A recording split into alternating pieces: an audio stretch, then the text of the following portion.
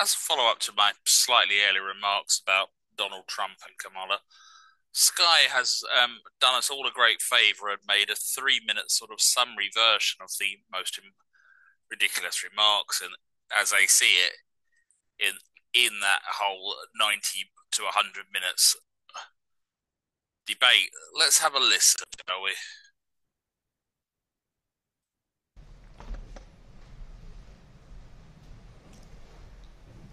Kamala Harris. Let's have a good debate. You see, have fun. Thank you.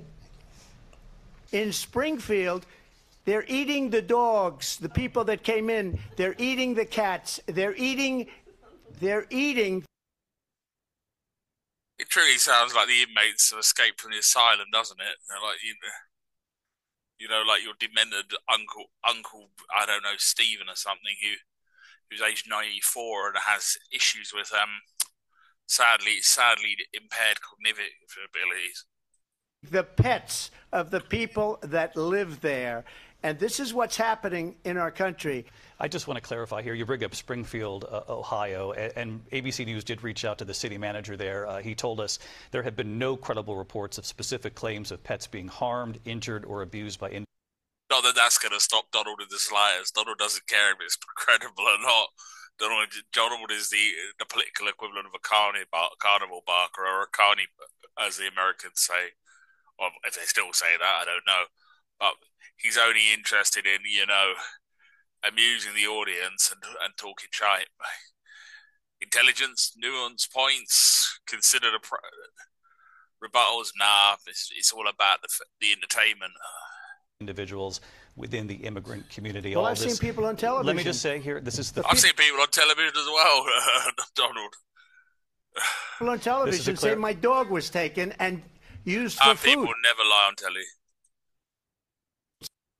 So maybe he said that, and maybe that's a good thing to say for a city manager. We hardly make chips anymore because of philosophies like they have, and policies like they have. I don't say her because she has no policy. Need to run social media ads? Go to Fiverr.com. Select your service.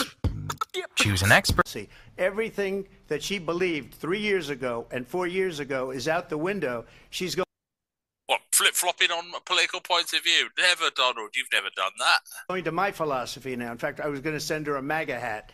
She's gone to my philosophy. But if she ever got elected, she'd change it. She's a Marxist. Everybody.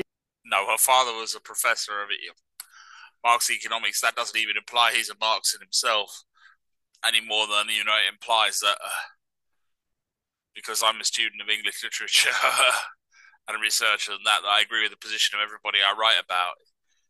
It's a very bizarre contention coming out there from Donald. But Donald, of course, knows if you throw the word Marxist around in American politics, it's scare tactics time. There's still a vibe that's never really gone away of the McCarthyist era. You know she's a Marxist. Her father's a Marxist professor in economics. Her father, is he standing for president? No. And he taught her well. The government, and Donald Trump certainly, should not be telling a woman what to do with her body. I have talked with women around our country. You want to talk about this is what people wanted? Pregnant women who want to carry a pregnancy to term, suffering from a See, I can see how this one could work against Kamala as well, especially in the areas of America which are relatively rural and have a particularly simplistic point of view often on this sort of stuff.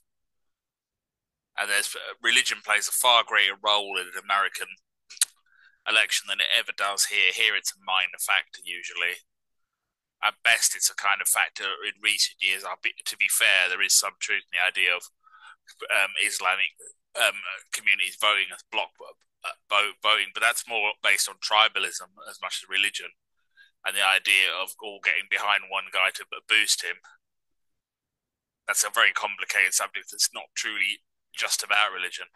But in America, evangelical Christianity and stuff around abortion, debate around abortion, means that Kamala might be offering legitimate and intelligently thought out rebuttals, but it's not always going to be the intelligent rebuttal that wins the day on that one. Miscarriage, being denied care in an emergency room because the healthcare providers are afraid they might go to jail, and she's bleeding out in a car in the parking lot. She didn't want that. Her husband didn't want that. A 12 or 13-year-old survivor of incest?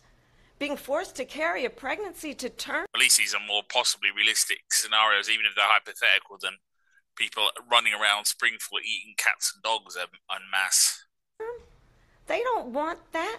They have abortion in the 9th month. They even have, and you can look at the governor of West Virginia, the previous governor of West Virginia, not the current governor, is doing an excellent job. But this whole 9-month abortion was shown to be absolutely a lie. But of course, yet again, Trump is as much interested in propaganda as truth. Governor before, he said the baby will be born and we will decide what to do with the baby. In other words, we'll execute the baby. And that's why I did that, because that predominates, because they're radical. The Democrats are radical in that. There is no state in this country where it is legal to kill a baby after it's born. And I'm going to actually do something really unusual, and I'm going to invite you to attend one of Donald Trump's rallies, because it's a really interesting thing to watch. You will see during the course of his rallies, he talks about fictional characters like Hannibal Lecter. He will talk about windmills cause cancer. And what you will also notice is that people start leaving his rallies early out of exhaustion and boredom. That people don't leave my rallies. We have the biggest rallies, the most incredible. The biggest, always the biggest rallies, the most incredible rallies, as ever. Rallies in the history of politics. The most incredible rallies in the history of politics. Really, Donald, I could think of many very large rallies in many countries where they're much bigger than any rally that Donald's held. That's because people want to take their country back. Our country is being lost. We're a failing nation. I did think, however, that was kind of a useful summary of the main points of it.